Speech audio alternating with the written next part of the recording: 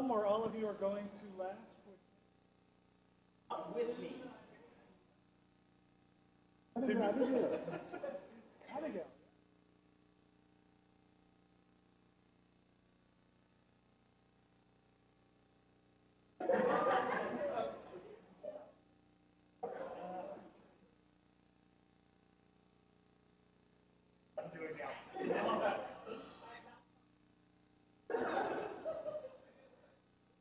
We might get a special. Wait. Oh no, this is not. We may have to track down. Oh. Sorry about that.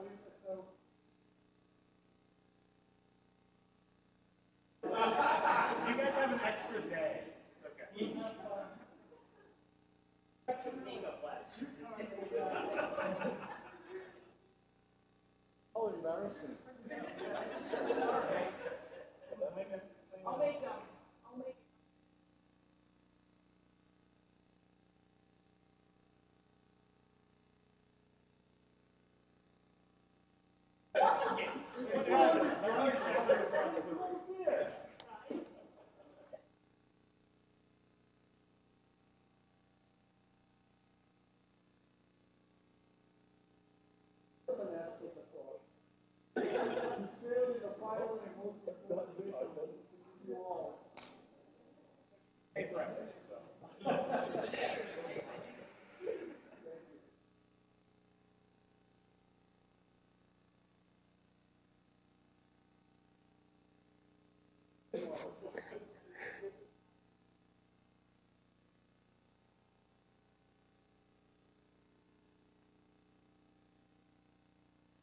But before Doug is done, but in the meantime, we're going to hear about prediction. All right. Hello again, now that you all know how to get jobs. And I'm not going to propose that space weather forecasting is really a job that you guys want, maybe supporting space weather forecasting. So let me just tell you first what is typical for a space weather forecaster at SWPC, and I'll mention a few of the other forecast centers around the globe. So in the US, as part of the National Weather Service, we operate a 24/7, 365 forecast office. So that means there's somebody sitting at the desk, looking at the data, getting the output of the models, and pushing the button to send those alerts to customers. Some things go out automatically, some are not. In general, what we would say is the forecaster is adding value to the forecast. A model run itself is not a forecast. A model run is just guidance. There are assumptions that go into that model that may or may not be valid for that particular storm. So a forecaster uses their knowledge to adjust the forecast to go with everything that they see, not just one particular model run or one particular set of data.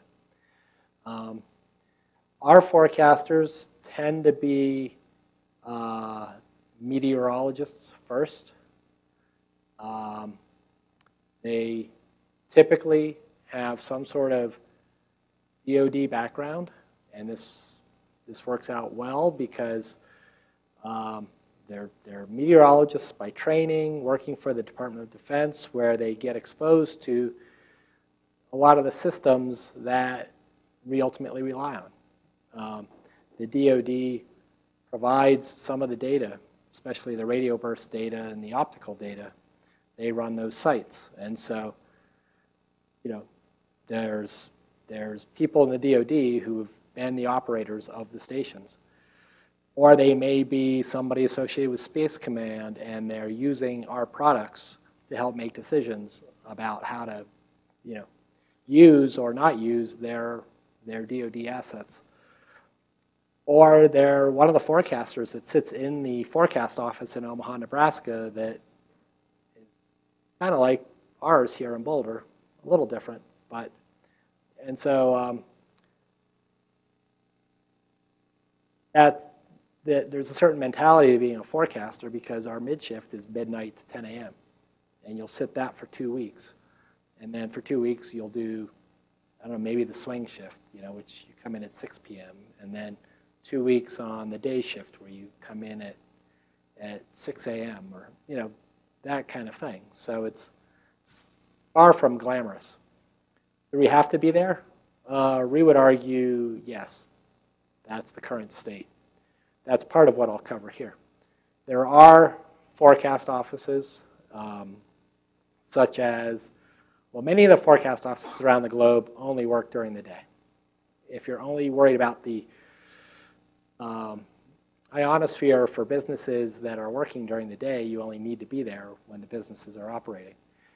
Other ones, like the Belgium Forecast Center, is there during normal business hours and receives, text alerts and things like that to tell them, when something happens, whether it's Cactus CME catalog alert or whatever, saying, hey, go look at the data. Do you see something interesting? If so, issue the appropriate forecast. The Space Radiation Analysis Group at Johnson Space Center kind of does the same thing. They get our alerts, and based on our alerts, they will then decide whether they can do something from home or whether they have to come in to support. So, but we're very much a person-in-the-loop sort of forecast office. I want to talk about the history because I think it's relevant for placing space weather in context, and I think it's just an interesting story. Go over some of the ways we forecast things today, our products, some of the challenges. I'm not sure how much of the solar cycle prediction stuff I'll cover. I chaired the last solar cycle forecast panel, and looks like we'll start up our work for the next solar cycle 25 in about the next 6 to 12 months, and how we get our products out. So the first part of this talk is derived from a paper from George Sisko in 2007. And of course, there's a traditional way we might forecast the weather.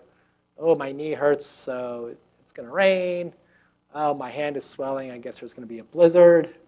Oh, my head feels big. I guess there's something going to happen. But all weather starts with visual observations, then instruments. And you bring that together. You bring multiple instruments together into a synoptic analysis. Then you add subjectivity to your forecasts, numerical weather prediction, and we're just getting to this now, and I'll show you how long it took terrestrial weather to get there. Remote sensing, in our case, was all the way back here, but for terrestrial weather was kind of the last thing to come in. So visual observations, well, here is Carrington's visual observation of the 1859 event.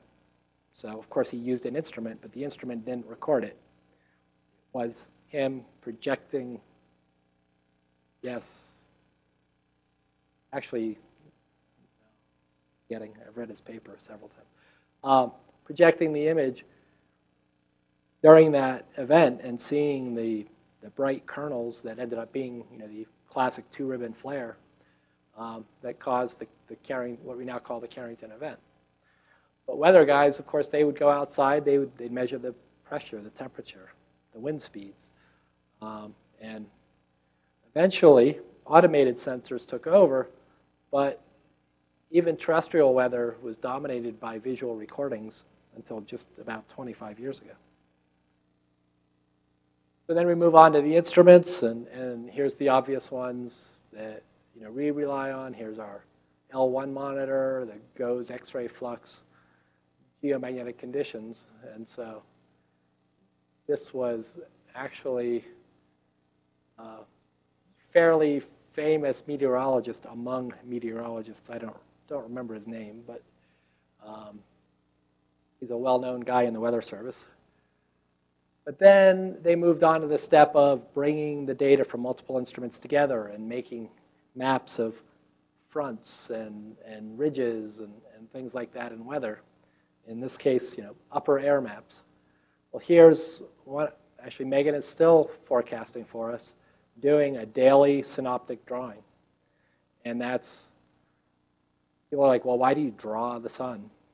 And because you can automate it. Of course you can. There's coronal hole automated algorithms. There's automated algorithms for filaments and active regions and everything. But instead, we've got the person in the loop, and they're using all the information along with what the models are telling them to come up with the best forecast. And so we believe that by drawing the sun every day and bringing together the H-alpha data, the X-ray data, the various data sets, bringing them each in onto your drawing one at a time, they're forced to look at every bit of the sun. Whereas you or I might look at the sun, see a big active region, and put all our focus there.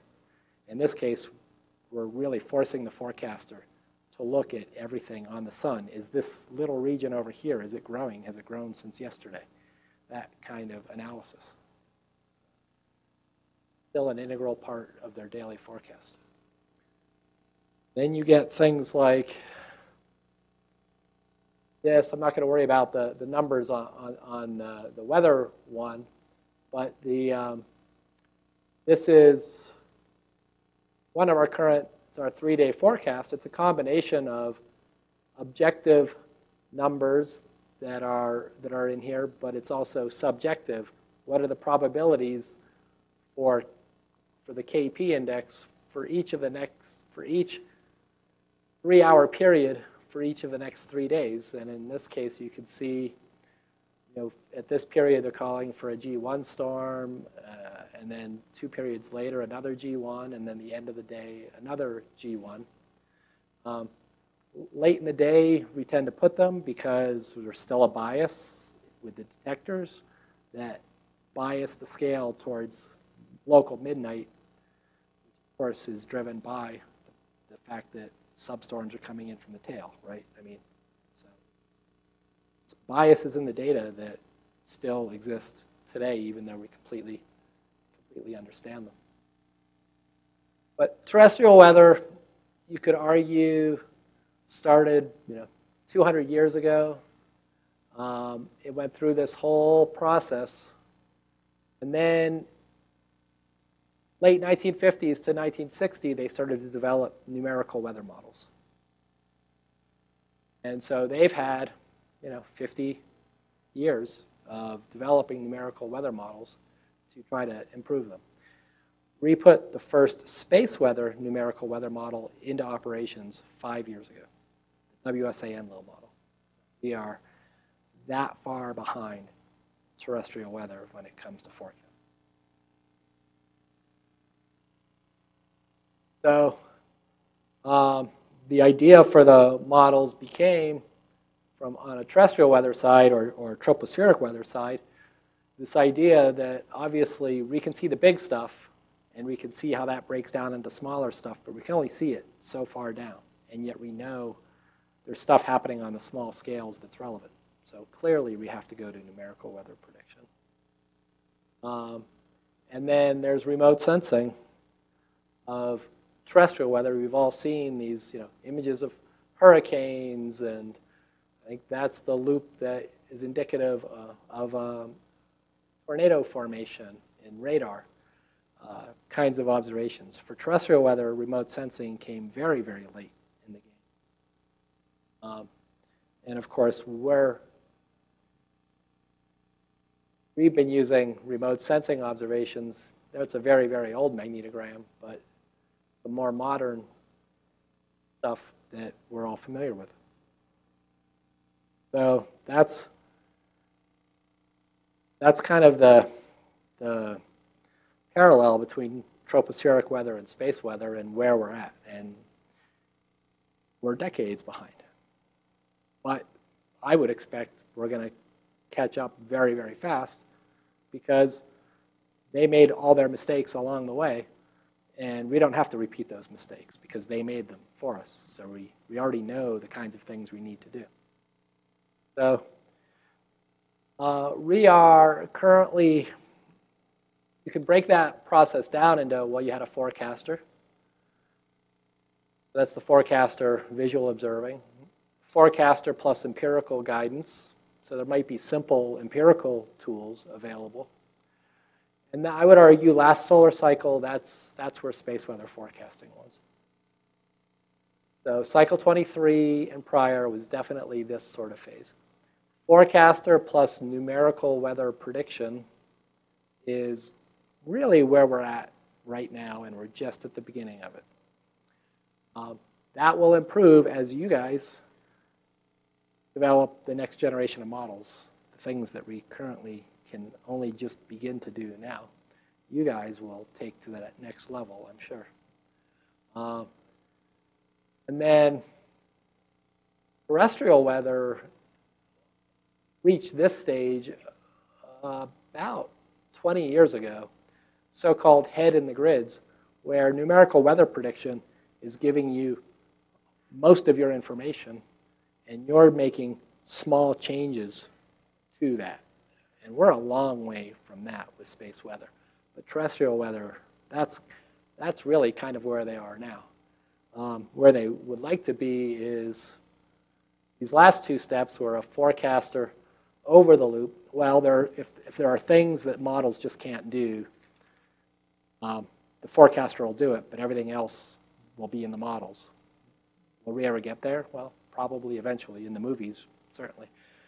And, you know, one can imagine a future where eventually there is no forecaster in the loop. But we're not there with terrestrial weather, and we're certainly not there with space weather.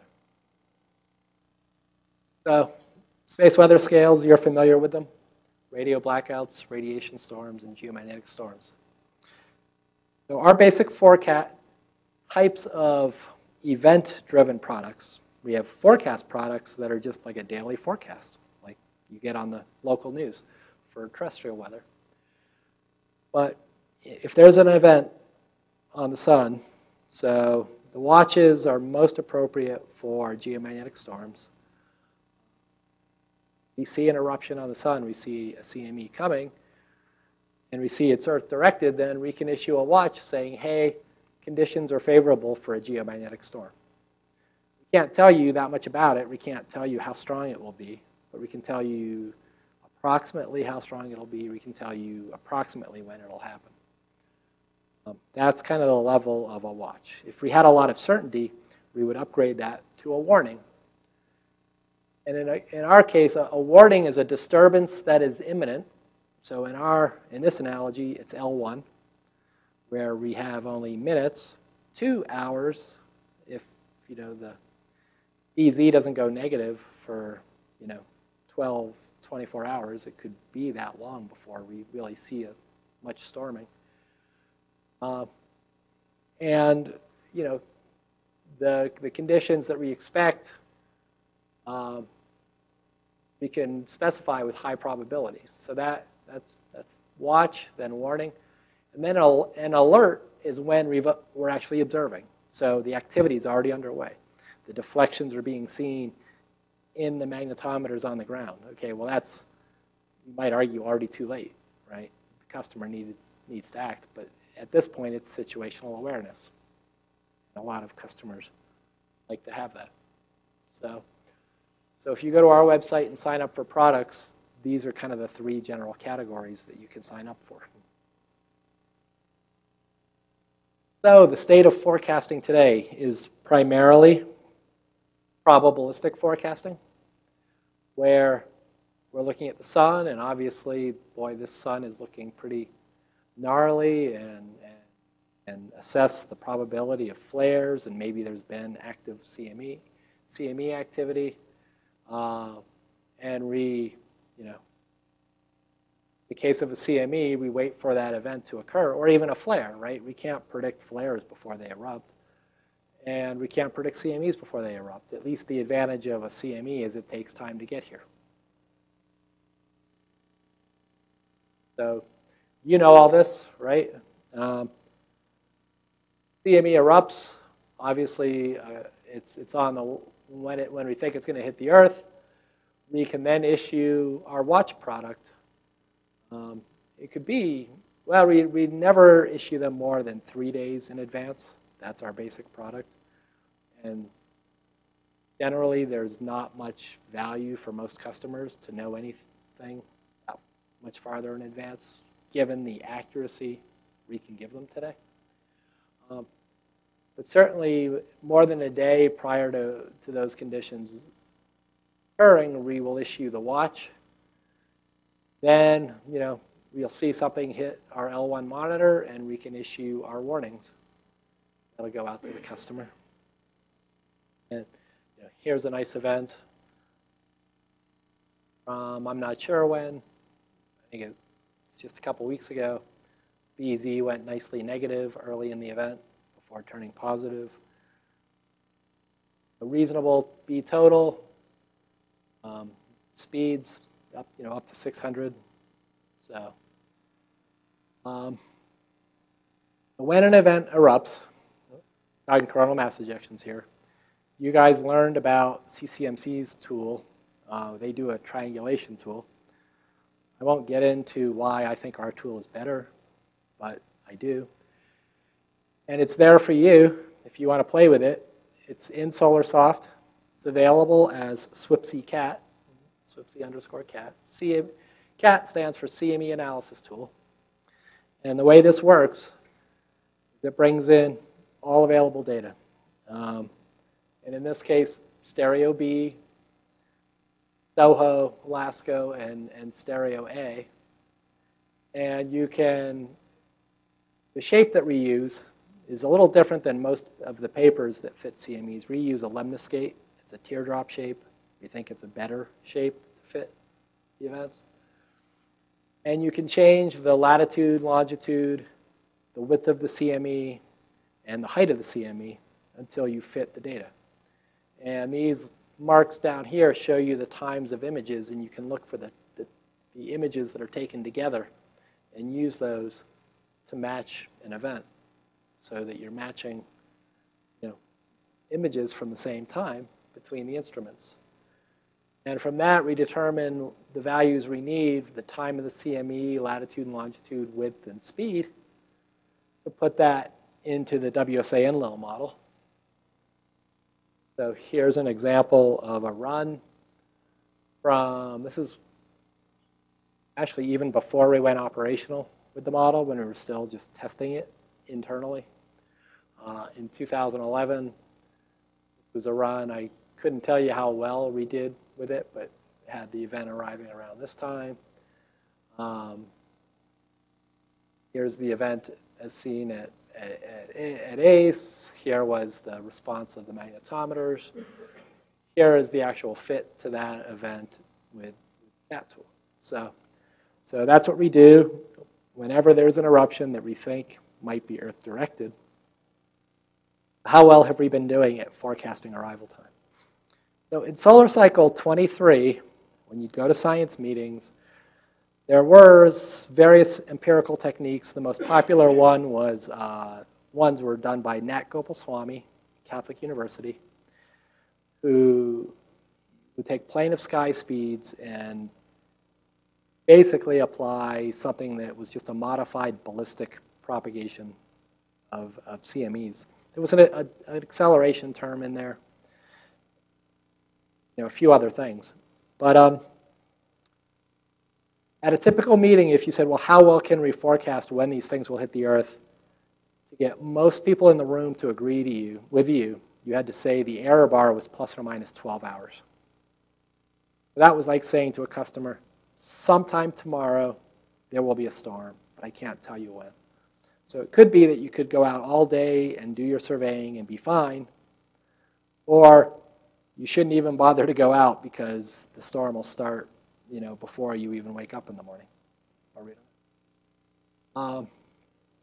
So one of the issues, and this is an important one for you guys, Nat Gopalswamy's first papers on all this work, and I'm not going to accuse him of fudging the data, but you get smaller errors in this if you use an absolute average error bar rather than what is probably a more appropriate root mean square error bar. And so when we do our analysis, we now do it both ways so that we can report both error bars. But how you describe your error bars is important and really need it to be most relevant to the problem at hand.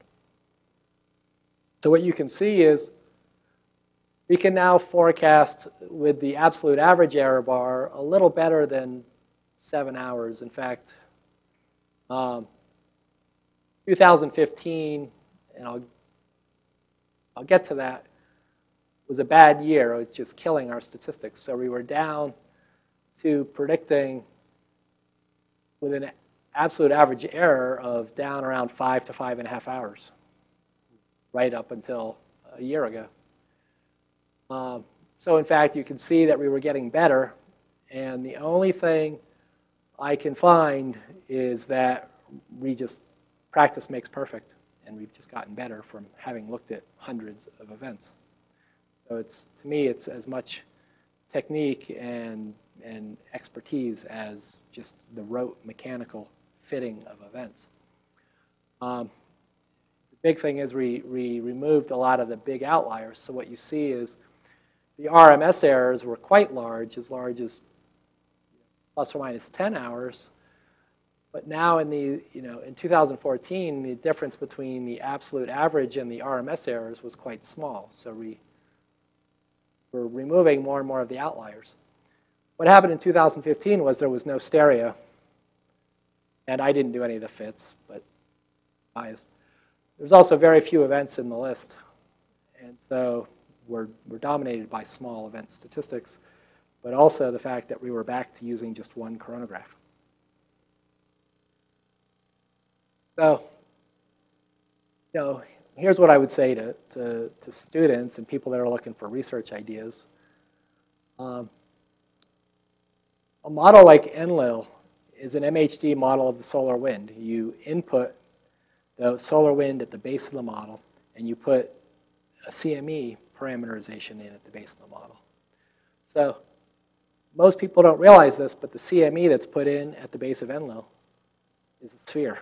Now, raise your hand if you've ever seen a spherical CME in the data, right? So right there, it's obvious there improvements can be made. Some of the, also, you're putting in a background solar wind. The Wang-Sheely-Argy model is a very simple empirical model. There are now many, many competitors for that, and Nick Argy is also coming out with ADAPT, a new version that does data assimilation. So we're hopeful that we'll improve things with the background wind. One of the things that becomes obvious to people is the NLIL model, you don't put in the shock, you put in the driver gas, what you might call the ejecta. And there's been a tendency in the community to fit all the excess brightness you see in a coronagraph. Well, most of that's shock, and it's not the driver gas. And so if you put that into NLIL, you're overestimating the size and density of the CME. Like I said, NLIL treats CMEs as a sphere, and both here and at CCMC, everybody uses the default densities. I won't tell you how Dujon calculates them, but they're probably not at all relevant to a CME. So there is more and more work being done in these areas. In fact, Michelle Cash has a paper she published last year on ensemble modeling with NLIL, where we varied the mass of events and showed how getting the July 2012 event to hit stereo A at the right time required modifying some of these parameters. So what I argue is if the community can find a way to produce better inputs, the model predictions will improve. And to me, there's real physics here. There's the magnetic field isn't in there. What does the magnetic field in a CME look like high in the corona? Nobody knows the answer to that question. If you answer that one, you beat everybody. So here's that July 2012 event.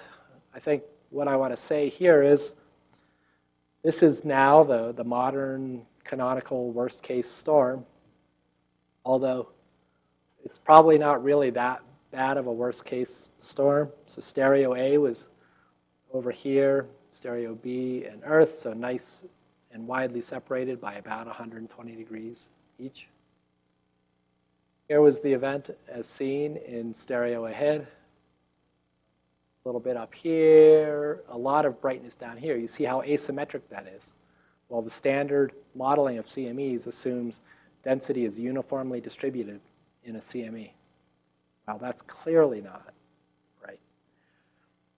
Now, I'm not showing our Enlil modeling of this, but I'm comparing what stereo ahead observed, which is the blue, the light blue shaded region was the magnetic field observations from stereo ahead. That's B total. The red is BZ. You can see in terms of B total, oh, and then the Bastille Day event, July 14th, 2001, or 2000, sorry. Again, was one of our big events from last solar cycle. You can see B total never really got that strong. In fact, almost all of B total went into BZ. So that's why that event ended up being so strong. You can see that this July 2012 event, the BZ that hit the stereo A satellite was very, very similar to the Bastille Day event. So, and then here's the KP value. It maxed out our scale at G5 or KPs of 9. So the reason that people use this event as kind of a worst case is the B total. It's a what if all the B total went into BZ? What if it was a different time of year where the tilt of the Earth was more favorable for a connection? So there's certainly some assumptions that go into it. So how do we forecast flares? Well, really we don't, because we would argue nobody can. We know about them as soon as they happen and no sooner. There's just nothing we can do about it. So our forecasts of solar flares are entirely probabilistic, 1, 2, and 3 day forecasts. And they're based not entirely, but substantially on classifications of sunspots. In particular, the Macintosh classification as opposed to the Zurich classification. But obviously, sunspot groups like this are much more active at producing flares than an alpha single spot that's not going to do much. So we have the statistics from these types of active regions and how many flares they'll produce at what rate, what intensity, and that gets combined with things like recurrence and in this case, persistence. A region that was flaring yesterday is more likely to flare again today. A region that's doing nothing today is likely to also do nothing tomorrow. So you have to take that into account in your forecasting. Radiation storms, this is, I mentioned it this morning, this is the most difficult one to forecast because not all CMEs produce solar proton events. And yet sometimes CMEs headed directly away from the Earth produce protons at Earth. So knowing when a CME, we can't predict when a CME will erupt. And then seeing a CME erupt doesn't tell us whether there will be protons or not. Yes, there is a high correlation between very fast events. So there is that. But a lot of it is based on the initial observation. Most proton events do not rise so rapidly that we can't put out a warning to customers long before they cross a relevant threshold. But the current SCP forecasting are daily probabilities based on active region complexity, location of the region, and eruption history. And then we can issue warnings based on a very simple empirical model that uses the X-ray flare rather than the CME. Although, of course, there's a big correlation between long-duration X-ray flares and CMEs. So long X-ray durations, big integrated fluxes, the location and the existence of markers of CMEs, like type 2 radio bursts, will give us probabilities that an event is producing SEPs. Generally, they would like to also see some initial rise in the protons. So modeling at NOAA. WSA NLIL has been mentioned a lot. Space Weather Modeling Framework, geospace, Michelle mentioned that earlier, is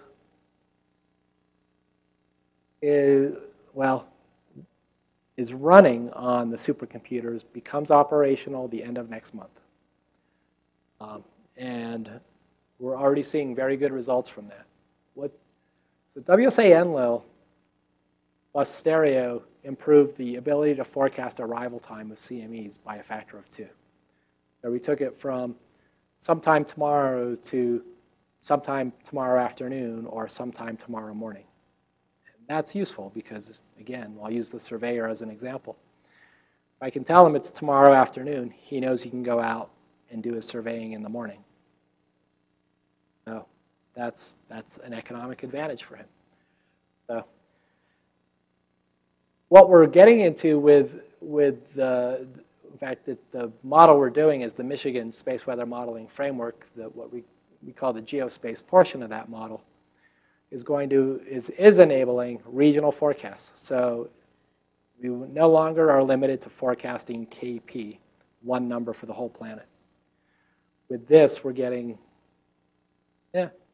moderately good results at being able to specify, okay, the geomagnetic storming is going to be severe over Europe at 10 UT, and it'll be 16 UT before it really hits the east coast of the United States.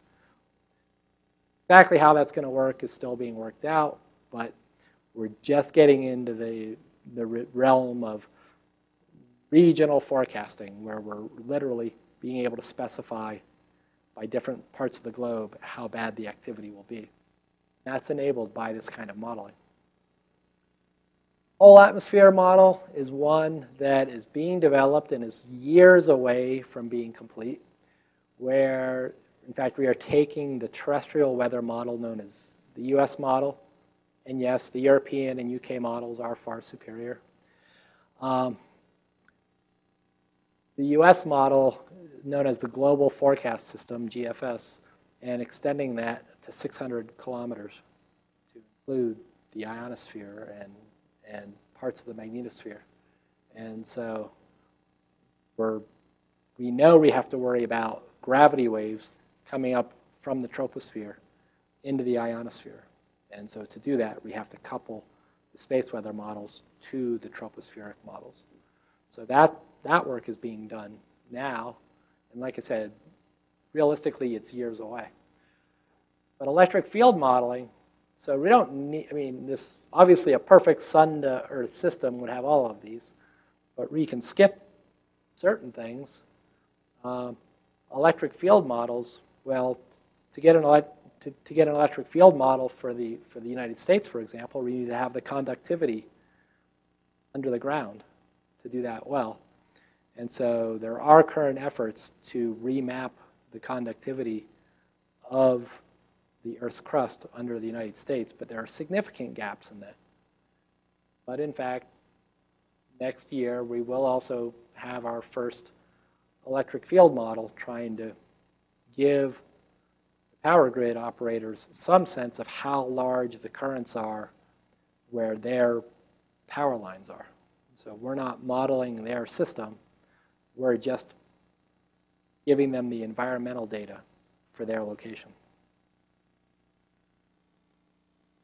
So this is nothing like the plot that CCMC puts up with all their models. We have a much smaller set of models.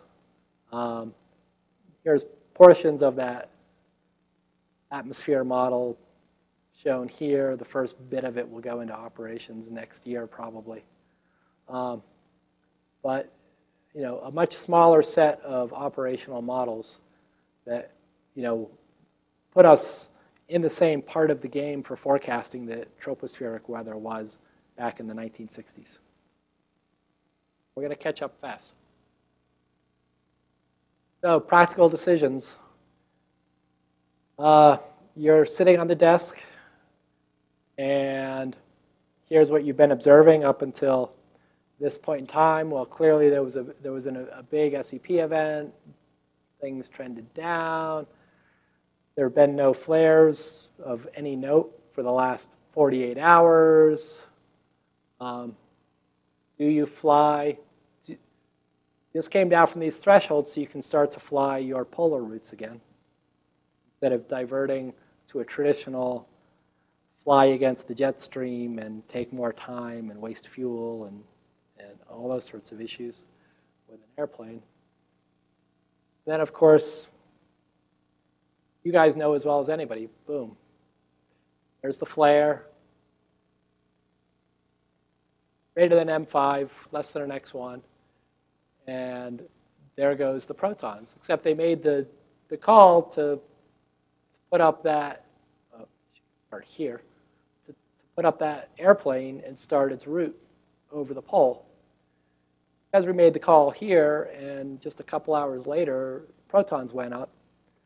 Well, if they haven't entered the Arctic Circle, they're now going to divert that plane to Alaska because the pilots will not be able to fly all the way from having taken off and started on the polar route. Diverting to a lower latitude route will take them beyond their legal flight times allowed. It's probably also a fuel issue. They probably don't have the fuel on board to do it. So now they've got to fly the airplane, land it in Alaska, change out the crew, refuel, remove cargo, and then continue on. Very, very significant efforts. So they would like to have known about that solar energetic particle event back here, 12 hours before it occurred. Well, can do that. Great. Love to have it. So I already talked about this.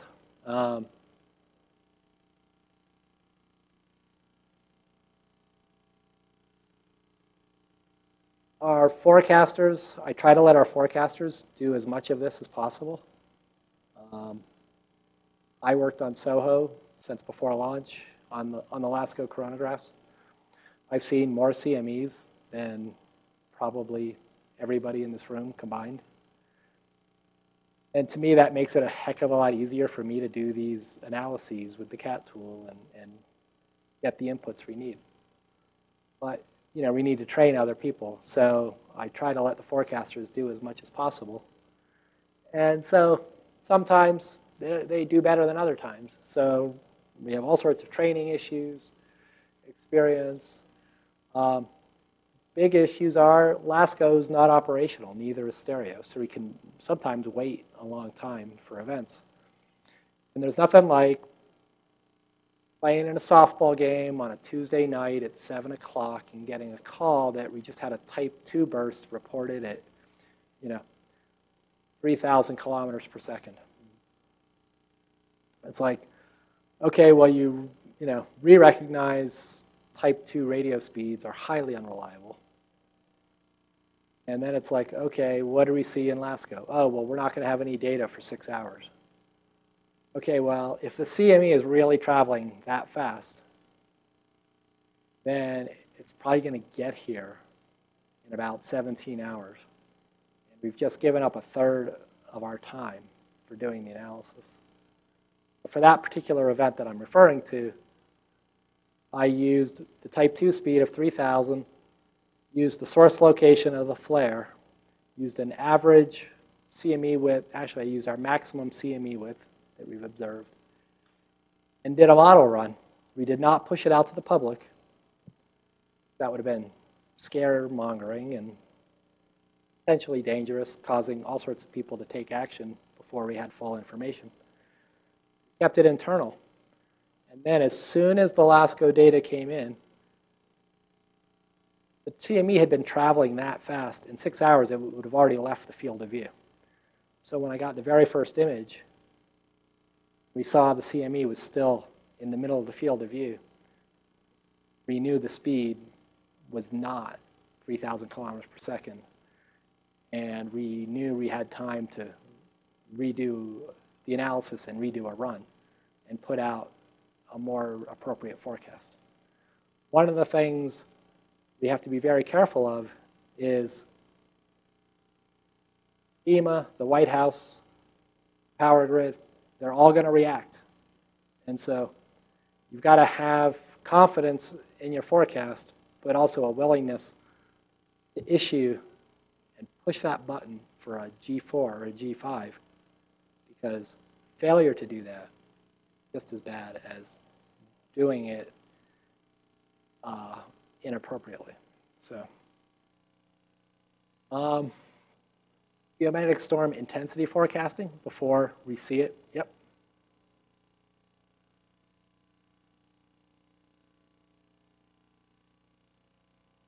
Well, I think it's fair to say we have never missed a big event yet.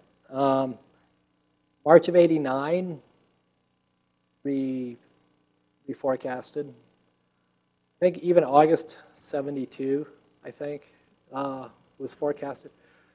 What's different today that didn't really exist back then is between 1972 and March of '89, everybody in the power grid kind of forgot about space weather and wasn't as aware.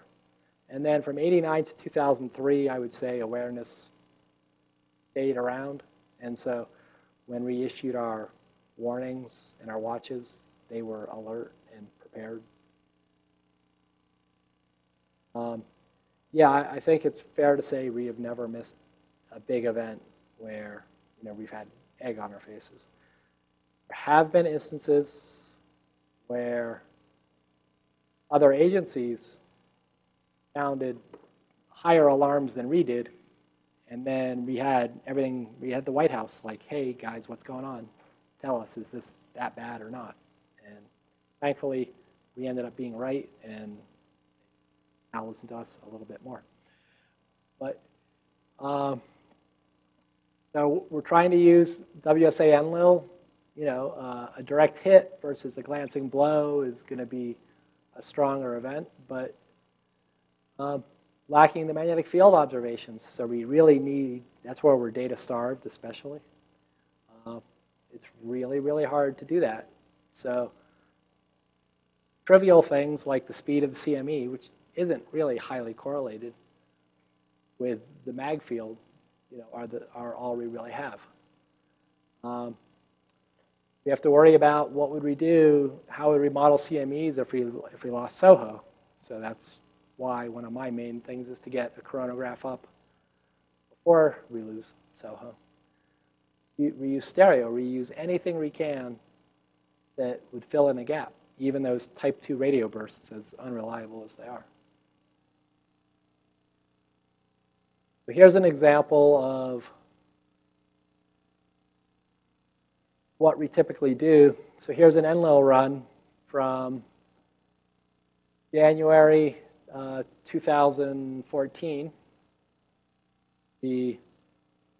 Almost certainly the forecaster did the first run of NLIL. Might have been me, using the first 3 images available. And it predicted arrival time at 5 UT on January 9th. So the event was on the 7th. Sorry. We expected arrival on the 9th. We did another run later when we had more data, predicting the arrival about 7 hours later. Overall, that's not really that much. And then, again, whether it was a different person or whether we had more data, we did another run of the CME. So we tend to call these mini ensembles. And it ended up splitting the first 2 and ended up being, really, I would argue we ended up with tight grouping on this. The differences between all these runs ended up being very similar. That's the event as seen in LASCO. You see West Limb event, not a strong Earth-directed component.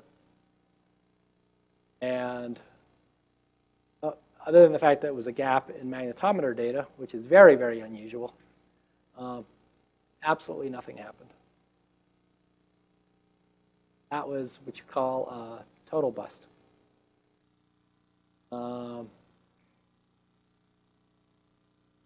Here's an event. I guess this is an example of a total failure in the opposite direction, where the forecast that was put out on February 18th at 22 UT, so right there, said geophysical activity forecast, the geomagnetic field is expected to be at quiet levels on days 1 and 2, and quiet to active levels on day 3, and then boom. So G2 can almost get away with that. We don't. In fact, anything G1 or higher that we miss counts against us in our reporting to Congress. So it's a big deal for us. All right, so that's kind of my overview of how we try to predict today and especially predict geomagnetic storms. I'm going to quickly go through solar cycle forecasting. I think it's kind of fun. Something we only do about once every 10 years. Yet so you would think every 10 years, boy, a lot of progress has been made. So now we can do stuff better. And that's definitely not true. So I think I'm going to even cover this. There are still people that try to tell me that the positions of the planets has something to do with solar activity. Yeah, that's about all I can say about it. Statistical treatments of past solar cycles, what I would call numerology. Not totally invalid, but one has to be careful. Phenomena during the previous cycle, what we call precursor techniques, well, that's starting to use some science. And these tend to be the things that work best, actually. Or phenomena around sunspot minimum, another totally new different set of precursors. If we wait for the cycle to begin and we get a couple years of data, you can be very accurate about how intense the cycle will be. And then the last solar cycle, when we tried to predict cycle 24, these new models known as solar dynamos, in particular mean field models, became available. Oh, so if we go back, these were all the predictions that were made for solar cycle 21, and you can see everybody predicted from a low of about sunspot number of 30 to a maximum of 200, and an average solar cycle was right in here. So somebody was going to be right. Statistical predictions accounted for 11 of the 38 predictions in cycle 21. We're looking at time series of past activity, and the assumption is the sun will continue to behave as it always behaves. And the simplest statistical method would be to average all cycles together, or people would pick all odd cycles, or pick the n most recent cycles. You can be a little more sophisticated and apply, spectral methods to that, like Fourier analyses or other things to that. Be more rigorous in your analysis. And so here's an example of spectral analysis done in the 1970s of the sunspot cycle to try to make predictions. And then people use what's known as the Gleisberg cycle, have used in the past, this to try to forecast and show that there's this sort of 100-year period in solar activity, which has at least partly gone away now that they've reanalyzed all the sunspot numbers and tested them. So that this idea of a modern maximum has also gone away. So the solar cycle 24 prediction, actually, this is coming up next.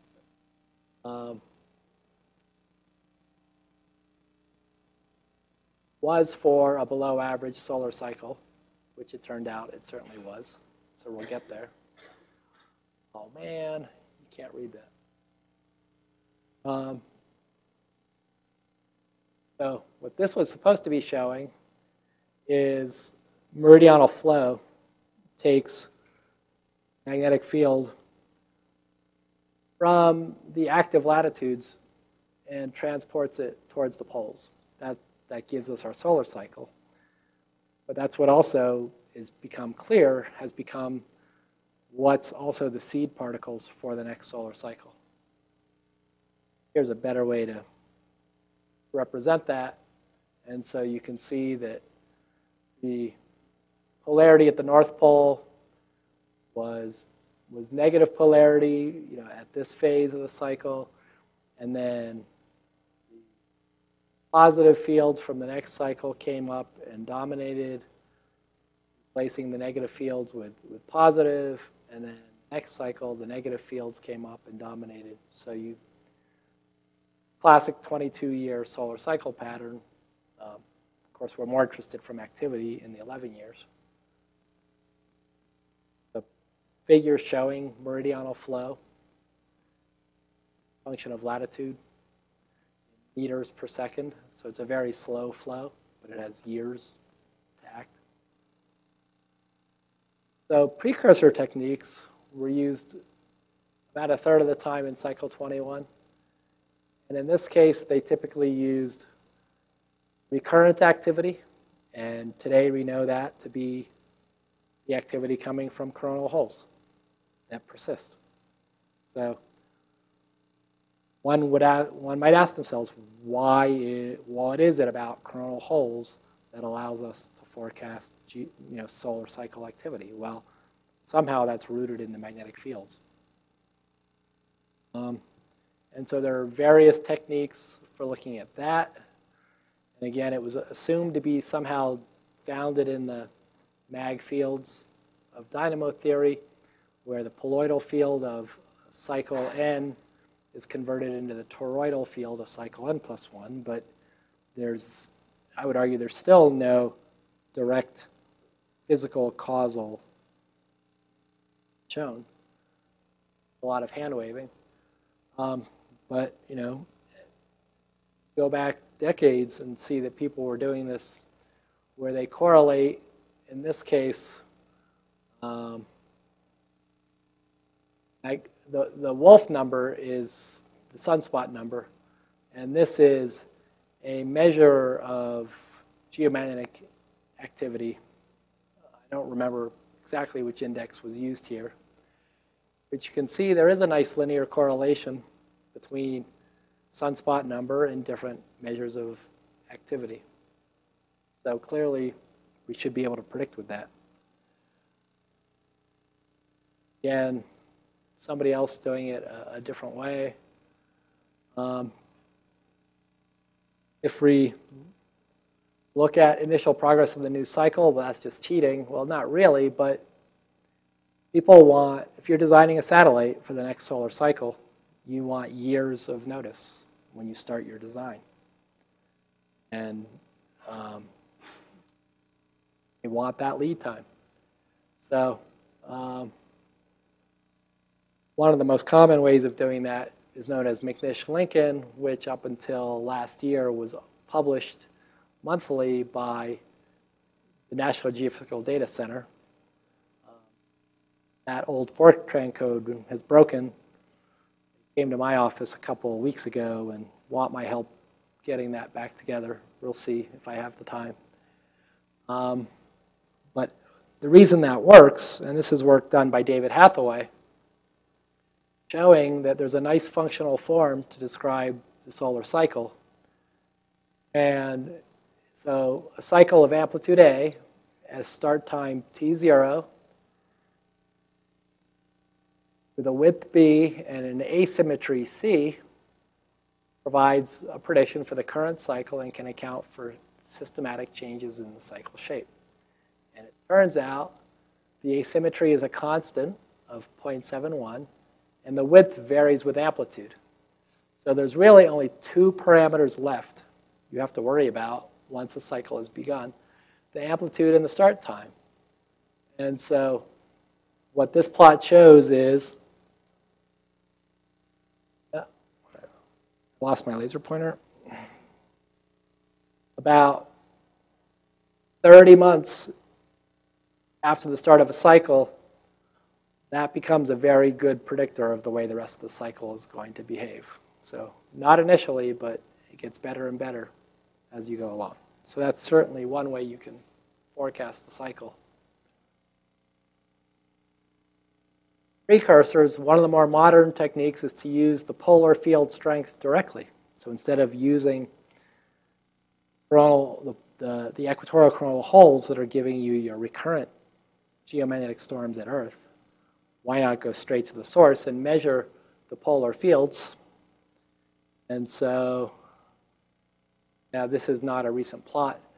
You can see how the fields vary, and before the last cycle, the polar fields were weak, and lo and behold, cycle 24 was weak. And so this looks to be a very promising precursor technique for forecasting. Let's skip neural networks. Back in 2004, somebody in this building, actually, Asumi Dikpati, published a prediction for cycle 24 using her flux transport model.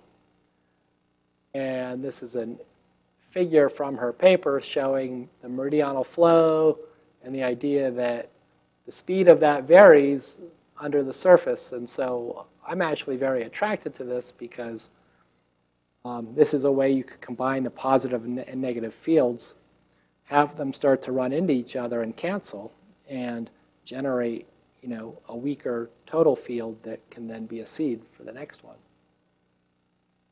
Thing is, her model was predicting that the next cycle would be larger than cycle 23. And of course, that was exactly the opposite of what really happened. But these mean field models of dynamos are difficult, and there's a lot of papers now, and you can almost come up with any answer that you want to. So the key to forecasting is to come up with an answer, make a prediction before a solar cycle begins. But here's what we were dealing with, much like several decades ago. Predictions all the way from about a sunspot number of 40 to about 185. It's covering pretty much the full spread.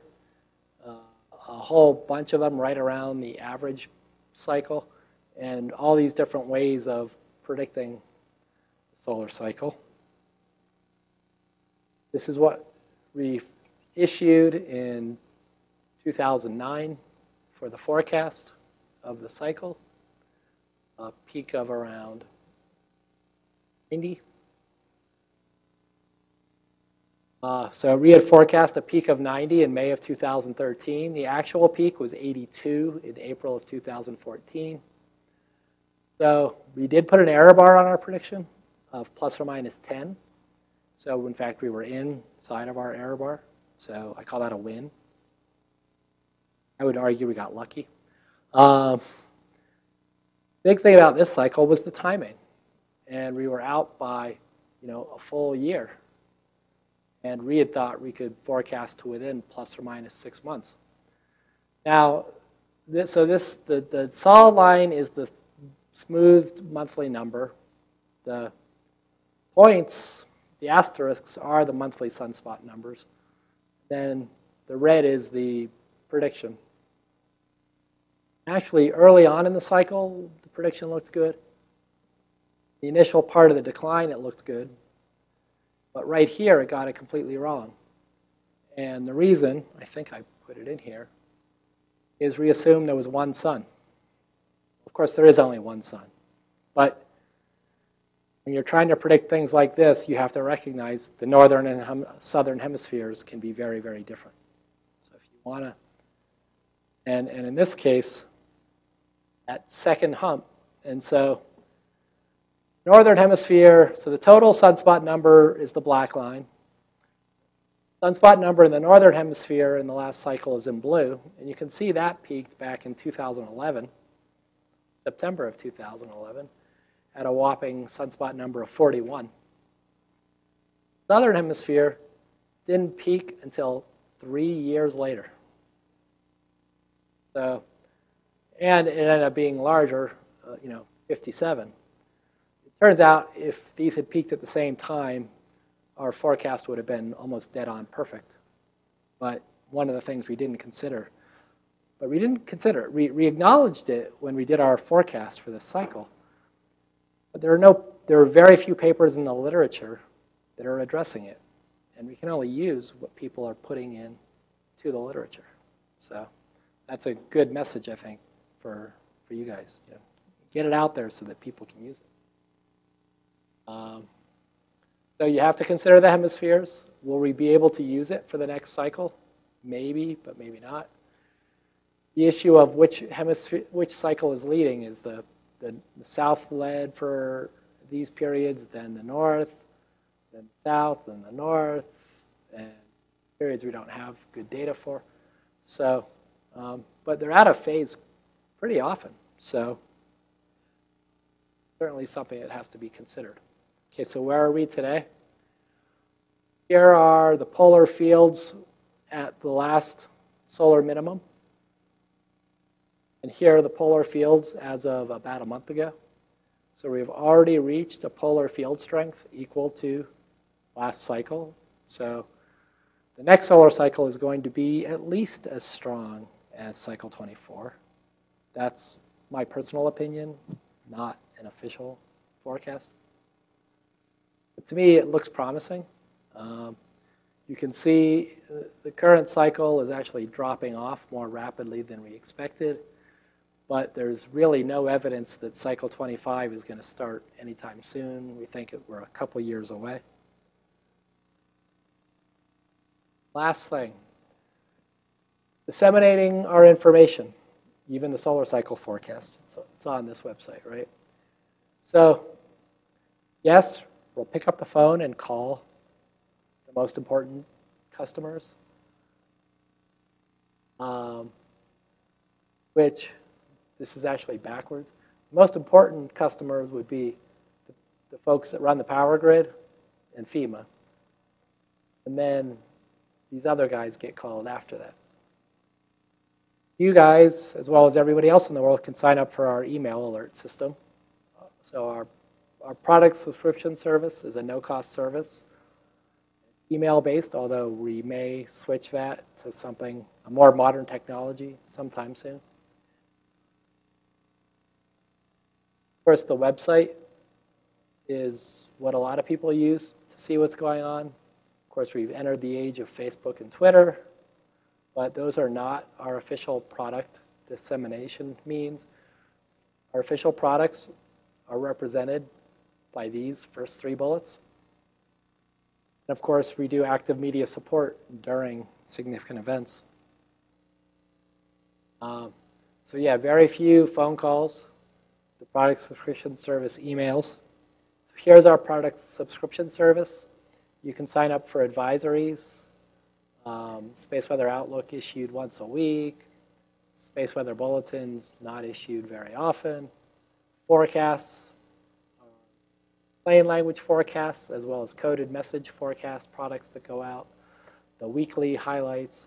Of course, the radio blackout, geomagnetic storm, and solar radiation scale products. The watches, warnings, and alerts. Summaries, event, after the fact sort of recap. Electron alerts, solar radio alerts, and general news. Go to our website and you can sign up for any of these. So, summarize. Solar flare, radio blackouts. No advance warning. Probabilities. Impacts, very limited in time and on the daylit side of the Earth. Radiation storm scale, the S scale. Warnings of minutes to hours are possible. Can last for days.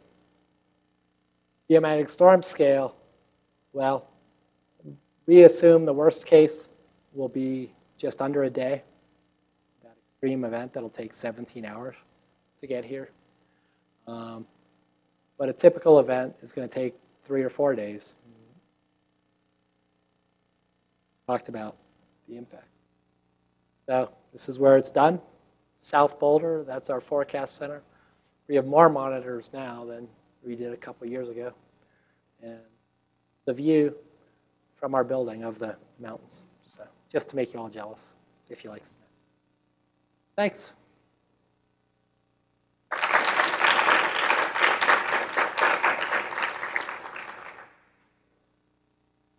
Did intentionally limit this to close to an hour, just so you guys could finish early.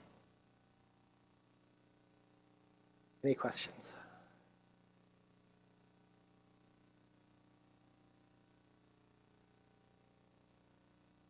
What's my favorite thing? The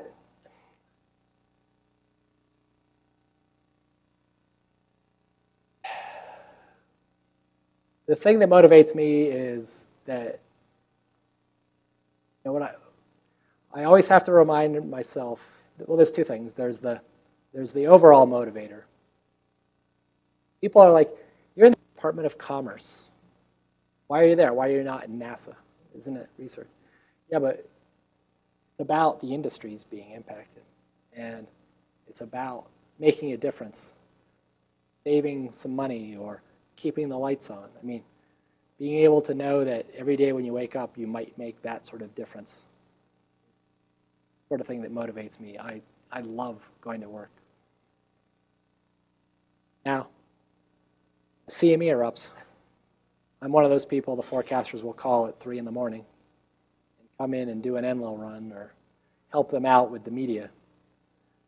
And I get very into that whole, let's get this fit done, get the CME run on the web, get the forecast out, get the watches and the warnings out, and then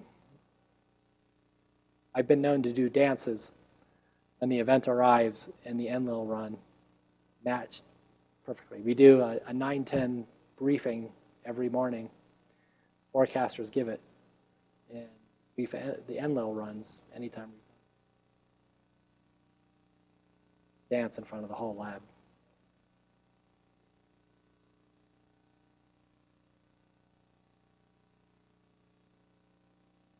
Anybody else?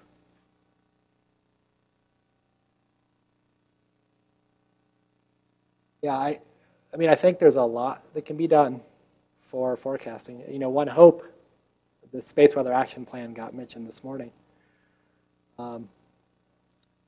Reality is a lot of the research funding is for research. And so if you put very little of a forecast element you can put into it, there is a workshop in 2 weeks here in Boulder. We're hosting it, driven by the Space Weather Action Plan. We're calling it the O2R workshop, Operations to Research. What we're hoping, now I say this because we've been hoping for about 5 to 7 years now, is that we're going to get money so that we can start paying researchers to solve some of these practical problems for us. It may not be a pure research topic, but more of a practical, applied research activity, where we're giving out grants for 1 to 2 years to come up with a better model for input into NLO, or validate some prediction tool that's out there.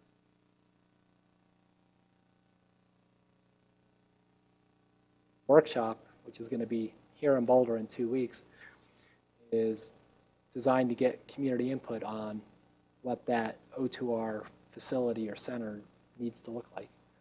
And so ideally, that's going to be one more source of funds for researchers in the future. Hopefully we can pull it off.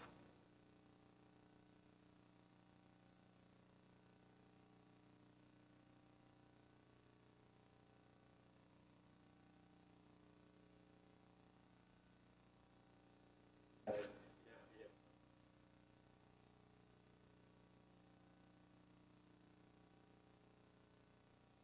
All the models are different, and I can't really speak to the atmosphere models. But with NLIL or with geospace, well, let's start with NLIL.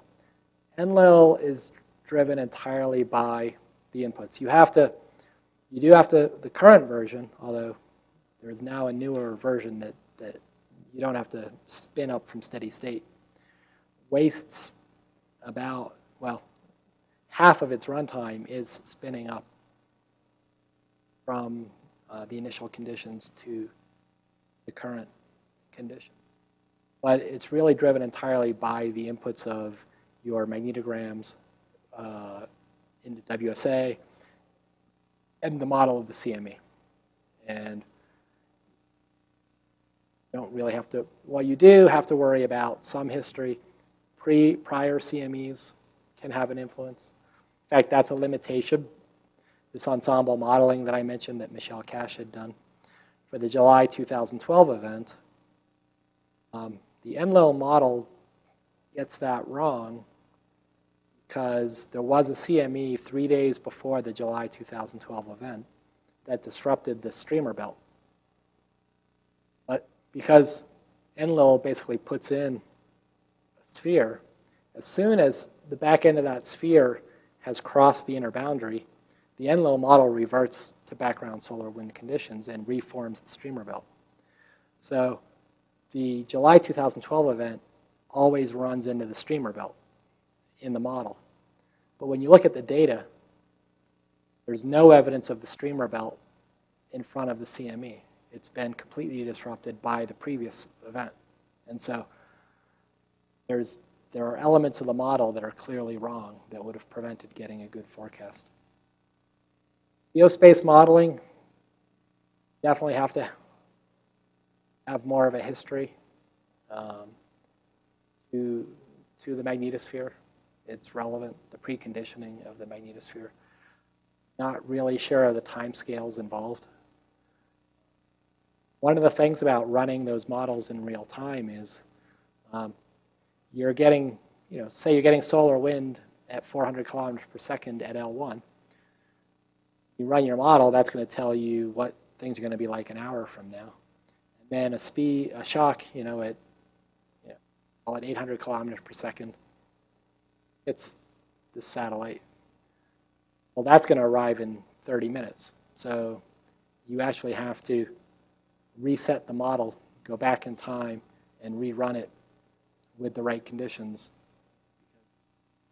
Now you've got solar wind that's more extreme that's going to get there before the previous run of the model even valid for. And so there are lots of practical operational issues that we find researchers never encounter because they never actually try to do these.